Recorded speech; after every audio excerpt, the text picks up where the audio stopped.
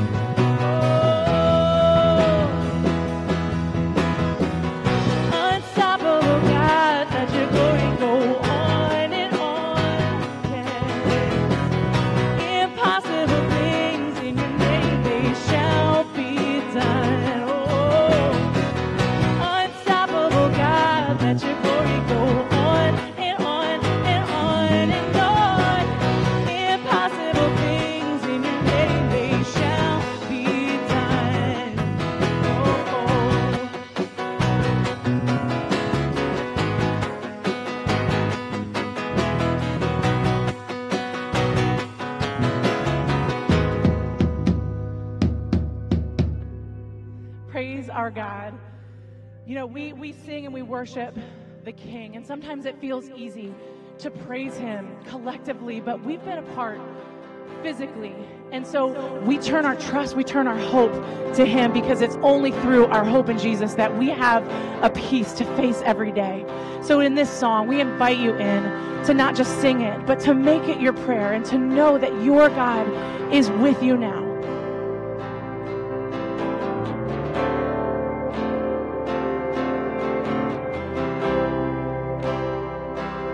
with every breath, with every word I speak, with every step, with every heartbeat. Jesus, let it be for you only, my whole life, all for your glory.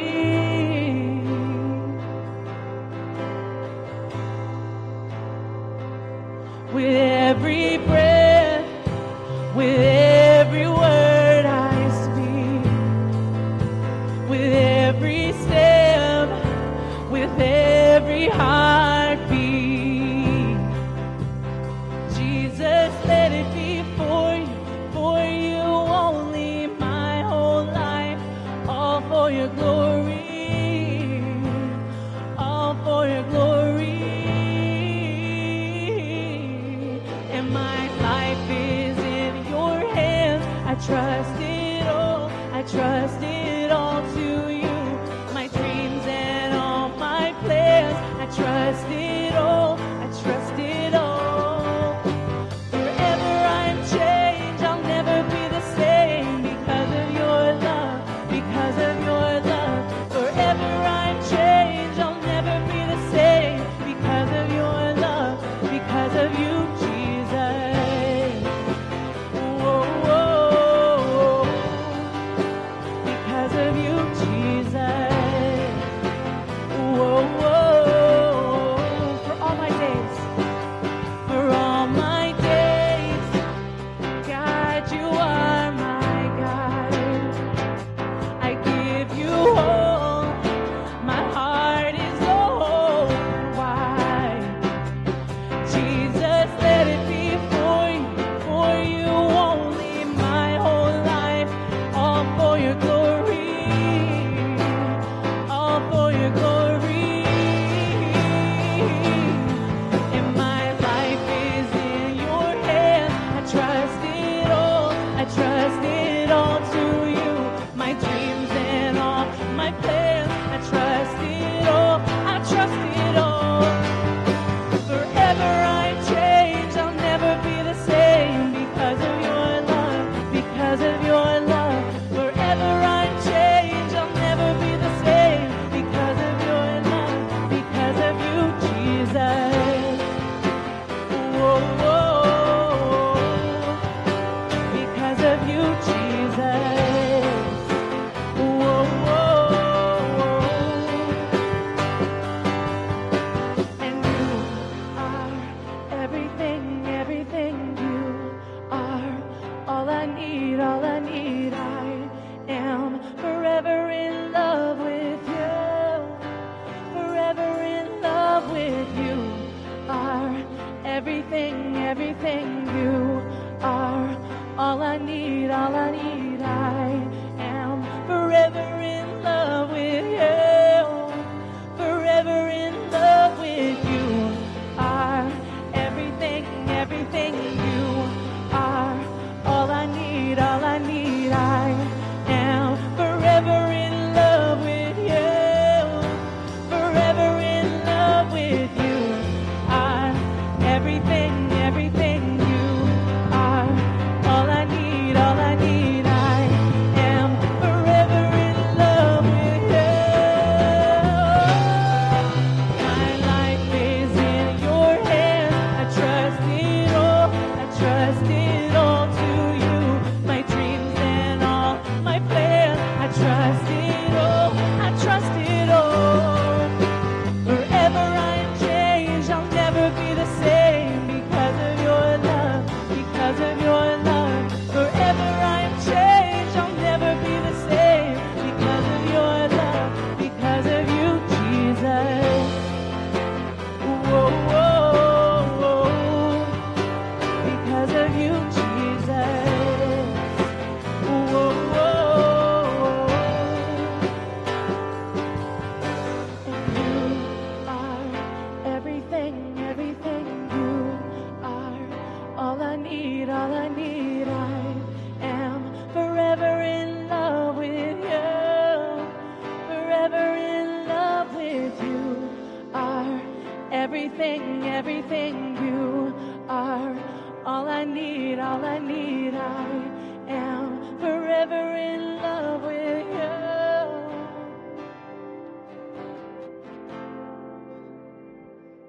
We lift your name high this morning. We thank you for being our God. We thank you for your great love, Lord. Teach us to trust. Teach us to grow. Teach us to thirst more for you. In your name, amen.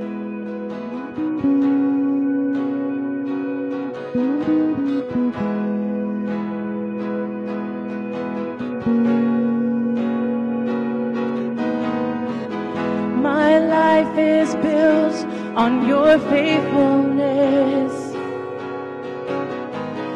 My hope is held in your promises. I take each step with your confidence, for I am yours. I am yours. You never fail. You never will. I'll trust your name for greater things. You will come through. You always do. I'll trust your name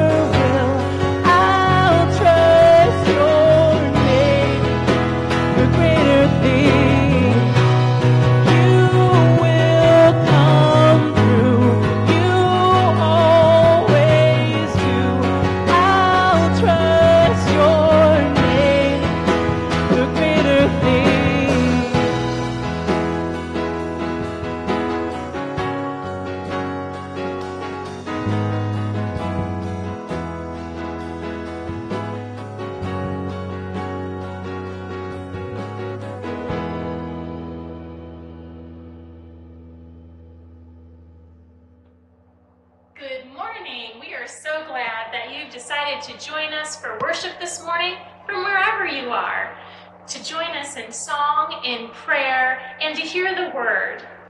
Here's a few reminders for this morning. Stay connected today by filling out that online Connect card.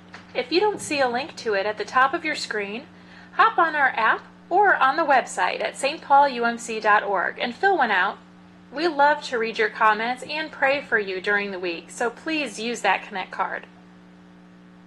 We also want to remind you to take a look at our building reopening plan. It's online on our app and on Facebook. If you're ready and able to serve when we reopen the doors, please let us know by emailing us at church@stpaulumc.org. If you're not ready to serve or ready to re-enter the buildings, that's okay. Our children's ministry director is here to let us know what the kids are learning about this month. Miss Katie? Hey Treehouse kids, and welcome to July. Even though it's a new month, we aren't starting a new series.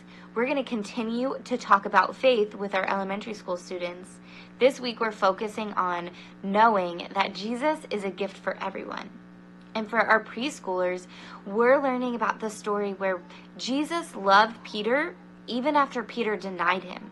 And Jesus will always love you too. If you want to hear more about that story, you can go online to our social media accounts and check it out. It's pretty awesome. But until then, I hope you are doing well. We are praying for you, and we hope to see you soon. Bye, guys.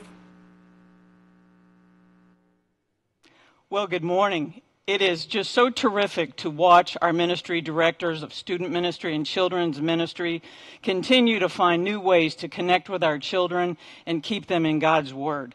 As Miss Katie just mentioned, it's a new month. It's the beginning of July, and we're so accustomed to celebrating the 4th of July in big ways.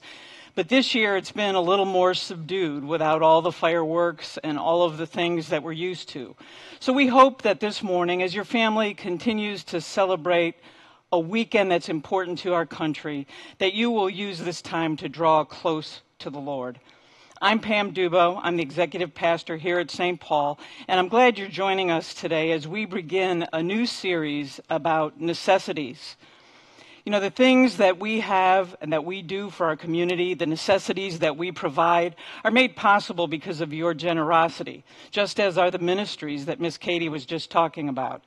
We're so appreciative for those of you who have continued to give generously to support the work we're doing in the world, in our community, and through online worship. We realize we'd much rather be here together, but until we can, we thank you for your support, and we remind you that we continue to receive your gifts, checks that are mailed to the office, online giving, or giving through our app. And if you happen to be joining us this morning as a visitor, we want you to know that we have no expectation at all that you'll give to this church. But we hope that during this time of pandemic, if your church is not able to broadcast or be online, that you'll continue to support the staff and the pastors of wherever you happen to worship normally until you can return to live worship in person. And so now let's take a moment to offer a prayer of thanksgiving over the gifts that we will receive this week and for the celebration that we enjoy this weekend as we remember our country's independence. Let us pray. Loving God, this is a weekend that our country celebrates so many things, but this year the celebration is a little different. We know there are many among us who are sick, who are facing trials brought about by loss of jobs. We know that we have folks who are worried about loved ones who live across the country and who they can't visit. And so today, as we offer this blessing over gifts that we will give you, we ask that you bless our nation, that you bring us through this time of difficulty, this time of trial. Help us be better than we've ever been before. Help us work hard as a church to live into the promise that we've always had, that life and liberty and the pursuit of happiness are supposed to be for all people. Let us lead in that as we heal all that ails our land. God, bless these gifts and the givers. Let them become the tools that we use to do ministry here in our community as we care for the people that you have entrusted to us. It's in Jesus' name we pray. Amen. Well, as I mentioned, we are starting a new message series this morning, and it's called Necessities. This series was born, I believe, because God spoke to me in a way during the last 3 months while we've been apart, and it has asked me to reanalyze my own life to determine if all the things I really think are important truly are. We've all had time to be home. Some of us are going crazy at home with loved ones that we'd like to get away from for a few minutes. And some of us are home alone and we long to see people. But in all of those situations, God is using this time, if we open our hearts and our minds to His leading, to teach us something new about what's really important. You know, Jesus, our Savior, knew what was important. He spoke about things that mattered. And if you look in your Bible and you have a red letter Bible, you can read in His words many words about life's necessity. He knew that people needed to be healthy. He knew that they needed things to eat and to drink. And He spoke of these things in a parable that He instructed the people with toward the end of His ministry. It was a parable about Judgment Day, about the separation of sheep and goats.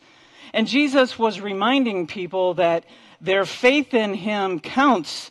It's ultimately the most important thing.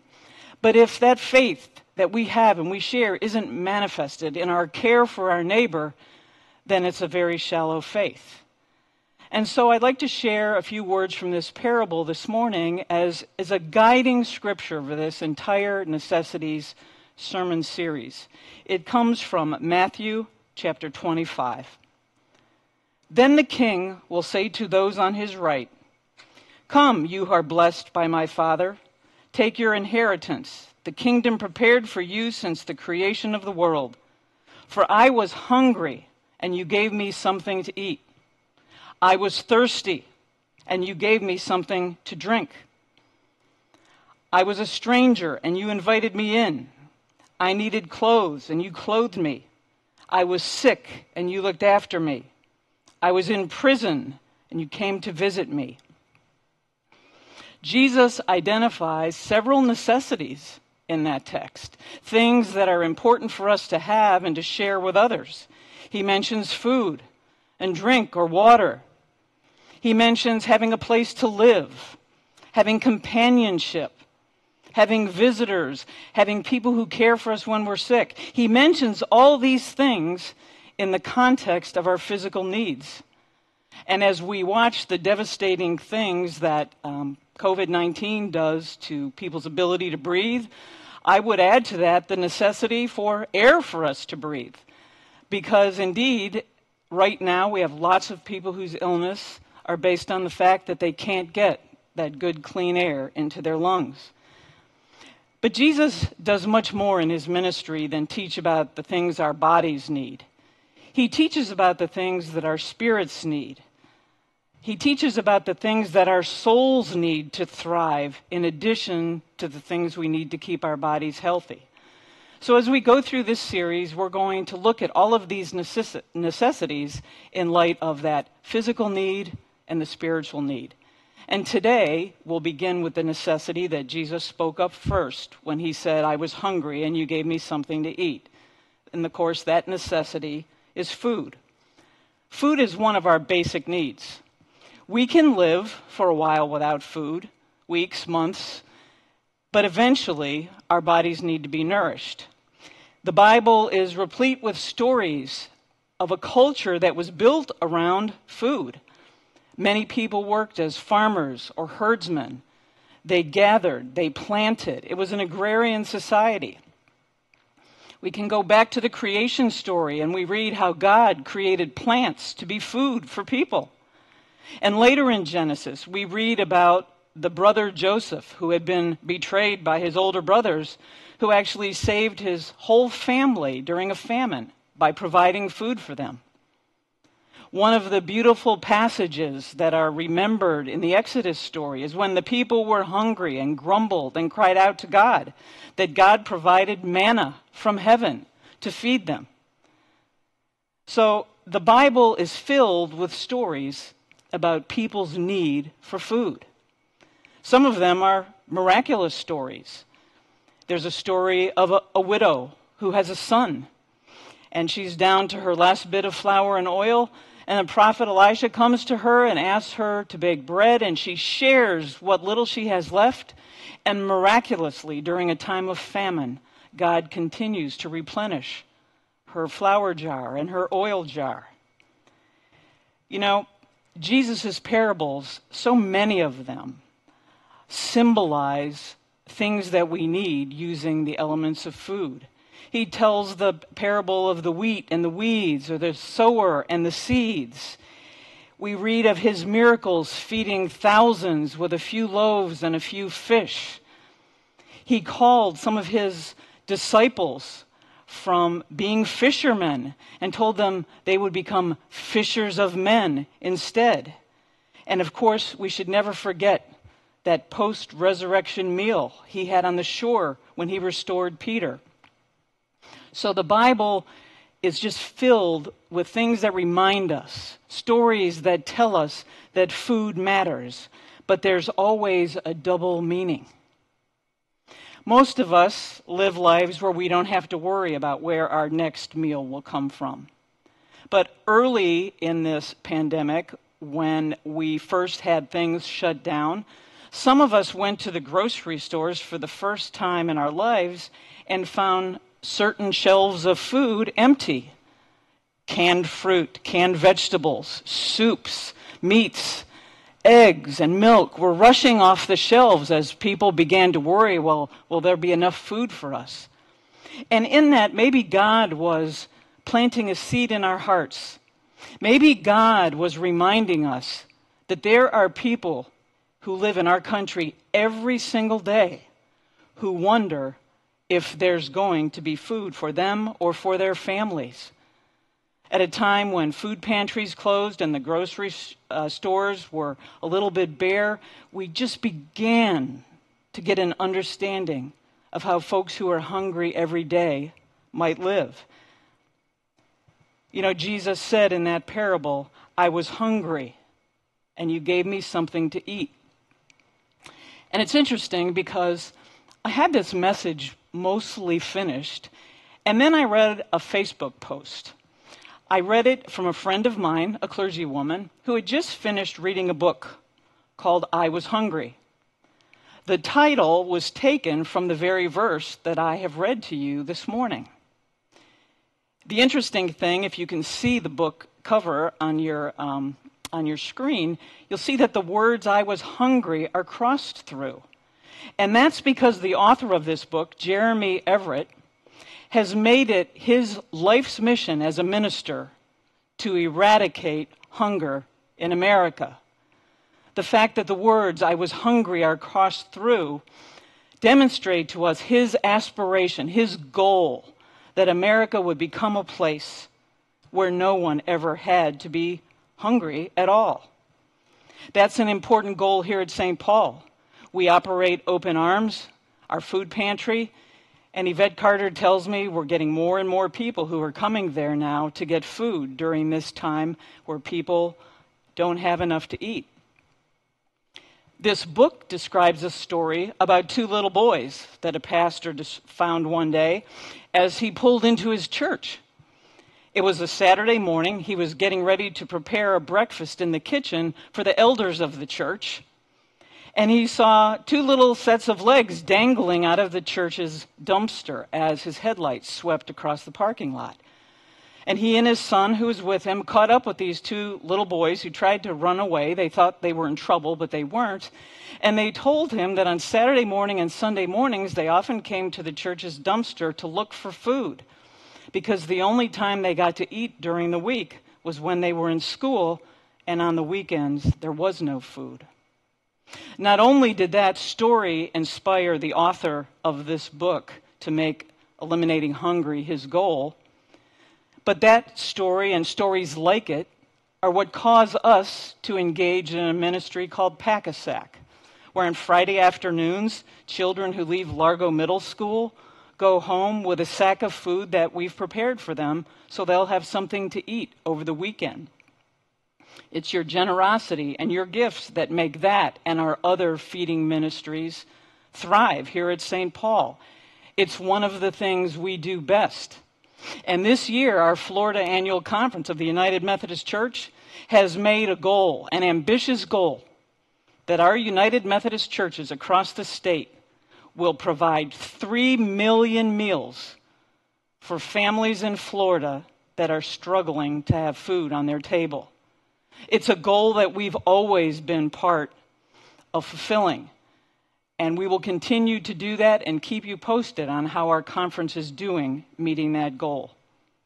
So yes, Jesus understood that we needed food for our bodies. And he told us that we would be separated among the righteous if we saw hungry people and gave them food to eat. But he also knew that there was a kind of food that was a lot more important than physical food. And I'd like to read to you now from John's Gospel. But to set the stage, the story I'm about to tell you, the scripture I'm about to read, is in the Gospel on the day after Jesus feeds the multitude on one side of the Sea of Galilee. That night, his disciples cross over, he crosses over with them, and in the morning, the people that he left behind are looking for him, and they can't find him, but they went around the lake, around the Sea of Galilee, and found them. And this is what Jesus said to them when they asked why he left and how he had gotten across the sea. Jesus answered, "Very truly, I tell you, you are looking for me not because you saw the signs I performed, but because you ate the loaves and had your fill. Do not work for food that spoils, but for food that endures to eternal life, which the Son of Man will give you. For on him God the Father has placed his seal of approval." Then they asked him, "What must we do to do the works God requires?" And Jesus answered, "The work of God is this, to believe in the one he has sent." So they asked him, "What sign then will you give that we may see it and believe you? What will you do? Our ancestors ate the manna in the wilderness. As it is written, he gave them bread from heaven to eat." Jesus said to them, "Very truly I tell you, it is not Moses who has given you the bread from heaven, but it is my Father who gives you the true bread from heaven. For the bread of God is the bread that comes down from heaven and gives life to the world." "Sir," they said, "always give us this bread." Then Jesus declared, "I am the bread of life.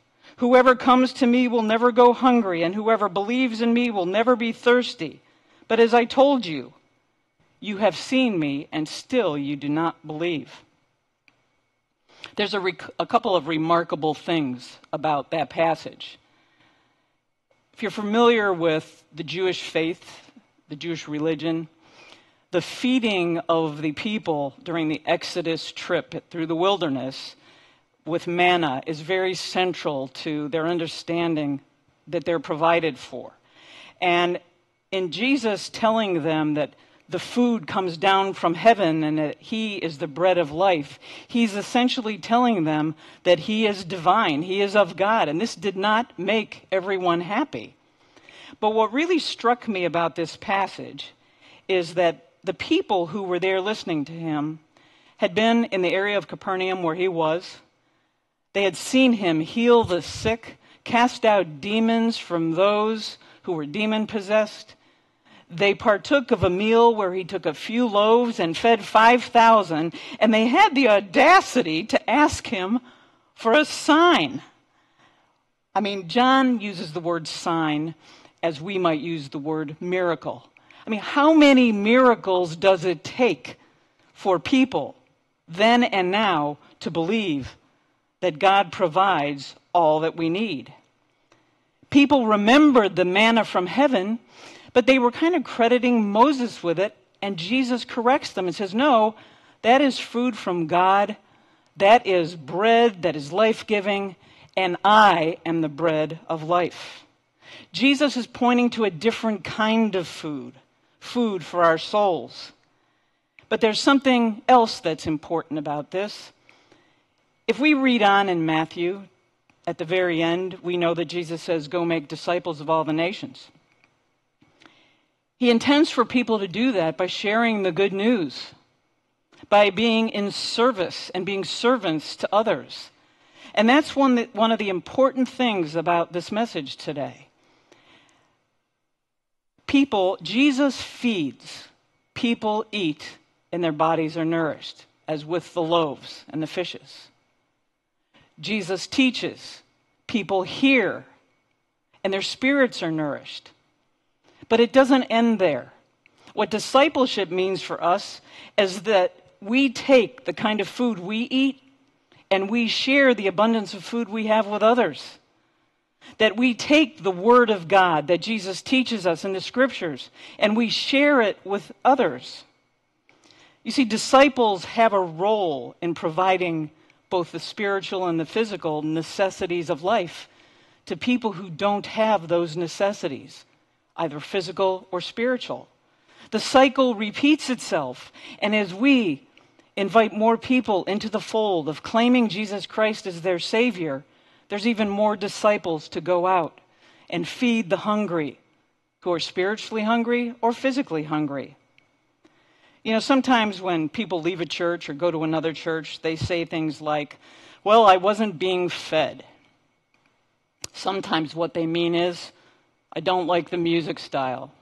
Sometimes what they mean is, "I don't like the way things have been moved around in our worship space."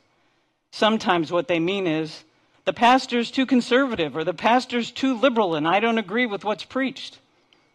But sometimes the reason people leave a church is because they want to be fed without being asked to grow as disciples and to feed others. Every now and then, not very often here at St. Paul, but every now and then I'll hear someone say, "I've done that for years. It's someone else's turn. I'm retired. Let the young people do it."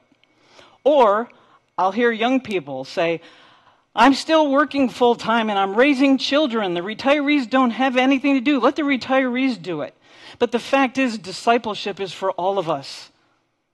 And an important part of discipleship is feeding, both spiritually and literally, by doing things so that people in our community are not hungry.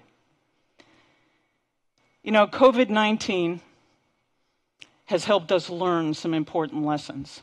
But just before it fell upon us, as it has, we had a message series about our values as a church. And one of those values was the value of generosity. And it reads like this: "We believe generosity is the heart of God. We get to give." And as I have mentioned before, "we get to give" can be read two ways. First, we receive things so that we can give some of that away. But it also could be read as, we get to give. We get to be a disciple. We're permitted to be in ministry with God. And how awesome is that? That's the beautiful thing about generosity. Generosity with God allows us to be receivers and givers. First, we are recipients. We learn. Our spirits are nourished. We grow in faith. And then suddenly we become the people who are passing on the faith to others. As we'll learn throughout this series, that's true of many of life's necessities. We have these necessities, both the spiritual and the physical, so that we can pass them on. And as we talk about these different things that are so important in our lives over the next few weeks, I hope you'll always spend a few moments thinking about this necessity is something that I receive so I can pass it on. This is its physical part, and this is its spiritual part. I hope you'll focus on how we as a church can offer these necessities to others. Now, it's no accident that we began today with the necessity of food, because in a few minutes we're going to share a very holy meal. Today's a special day because it's Communion Sunday. And I know that we have been celebrating communion in a way that seems a little foreign or different to us, but I've heard from many people that it's also been very meaningful to feel God's presence in their homes as they sit with family or loved ones and listen to the liturgy online and then share in the meal. It's a celebration, though, that brings together physical food, bread and juice, with spiritual food. They often teach us in seminary that these signs, these elements, are outward signs of the inward grace that we receive from God when we celebrate the sacrament. So as you eat the bread today and as you drink juice, remember, you are taking Jesus into your heart. You're being nourished spiritually for a purpose that's bigger than yourself. We're called to extend this hospitality to the world, to other people. This isn't our table, it's the Lord's. And so let us pray together this morning as we prepare our hearts to share that necessity we call food, the kind that nourishes our bodies and nourishes our souls. Let's pray. Loving and eternal God, in the days and weeks ahead, continue to teach us about what really matters in this life. Help us to grow as disciples and to become people who share each and every day of the spiritual food that we receive and through our ministries here at St. Paul of the physical food, of which we have such an abundance. Help us always to be wise and to recognize that all necessities of life come from you and that you will always provide everything we need. It's in Jesus' name we pray. Amen.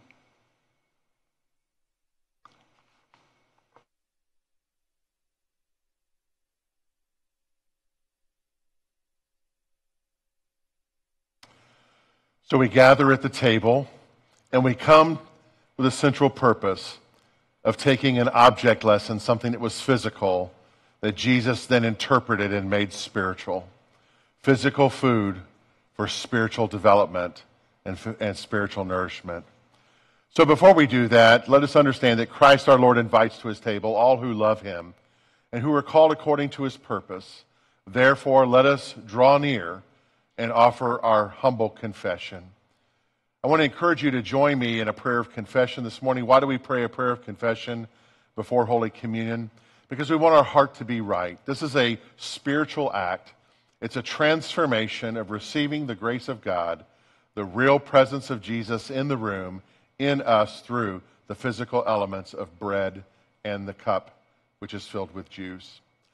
So let me just invite you to maybe close your eyes if you want. And I always encourage people to just lift your hands to heaven and just think about what it means to pray a prayer of confession, what it means to give your life to Christ, what it means to be a holy people. And now if you'll follow with me on the screen, we'll pray the prayer of confession together. Let us pray. Pray out loud with me. We do not come to your table with clean hands or clean hearts. We confess that we cling to worldly ways and resist changing what is necessary if we're to become more like you. Help us to cooperate with your Spirit within us as we seek the renewal of our minds and spirits and church. It is in your name we pray. Amen. On the night in which he gave himself up for us, our Lord Jesus took bread, something physical, gave it to his disciples, but then he first of all said, break this. And he said, this is my body which is going to be given for you. Take and eat now, and do this in remembrance of me. And likewise, after the supper, he took the cup. He gave thanks, gave it to his disciples, and said, take and drink all of this. For this is my blood which is poured out for you and for many for the forgiveness of sins. Drink it as often as you are together in remembrance of me. And so, God, I offer this prayer today with these objects of bread and juice in the cup, these physical things. I pray that they become the spiritual food that we need. Pour out your Holy Spirit upon these gifts of bread and juice, and make them be for us the body and the blood of Christ, that we who are one body continue to remain as one in Christ, until Christ comes again in final victory, and we feast at his heavenly banquet. All honor and glory is yours, Almighty God, now and forever. Amen. If you're new to celebrating communion, let me just share with you that this is a sacrament in our church. We have blessed it, we have consecrated it, which means I have consecrated the elements that you have in your home as well. We believe God is not contained in a room, but we know that when we invoke it, the Spirit, that is, Spirit impresses upon us that God is here. So we believe this to be the presence of Jesus, that Jesus, once we consume it, is with us, his grace is in us, and it yearns our hearts to continue to be his disciple. So I encourage you to take the bread. Take the bread as a remembrance and eat it.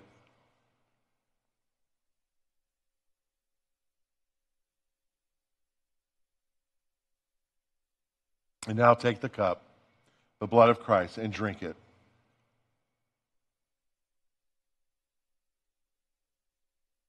You have now received this holy sacrament. May God be with you. Let us pray. Almighty God, for the mystery of our faith that we confess today, through the receiving of these elements of bread and of juice, we thank you that we are one in Christ, one in ministry to all the world, and one in ministry together with all the saints. In Jesus' name, amen.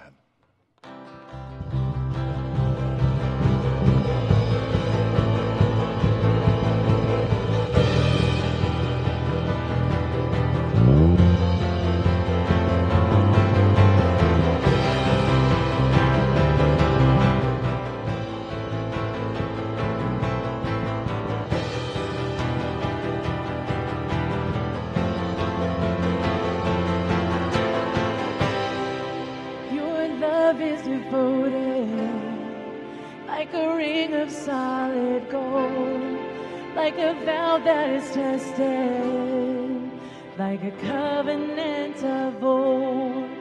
Your love is enduring through the winter rain and beyond the horizon, with mercy for today.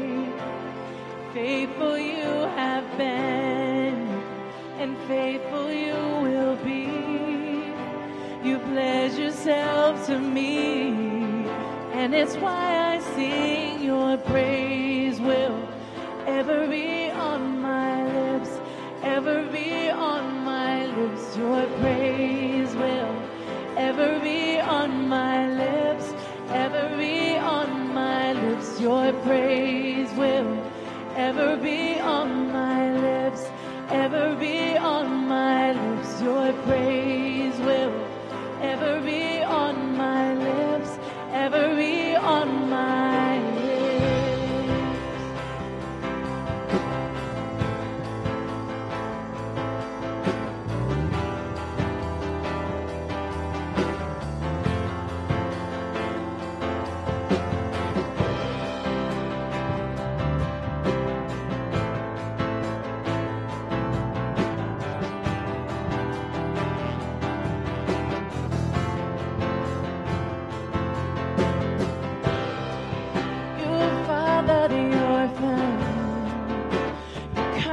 Makes us whole, and you shoulder our weakness, and your strength becomes our own. You're making me like you, and clothing me in white, bringing beauty from ashes. For you will have your bride, free of all her guilt, and rid of all her shame, known by her true name. And that's why I sing. Your praise will ever be on my lips, ever be on my lips. Your praise will ever be on my lips, ever be on my lips. Your praise will ever be on my lips, ever be on my lips. Your praise will ever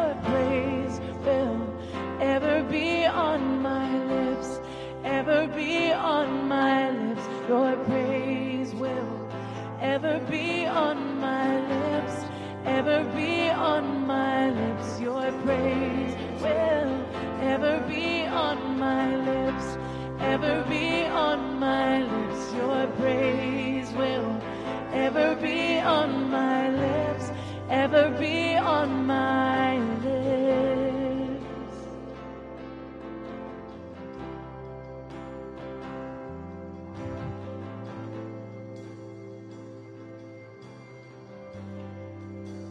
And now receive this blessing. May the Lord bless you and keep you. May the Lord provide every necessity of your life. And may the Lord grant you the wisdom and the grace to know the difference between necessities and wants. Go in peace. Be safe in the week ahead to love and serve the Lord. It's in the name of the Father, and the Son, and the Holy Spirit. Amen and amen.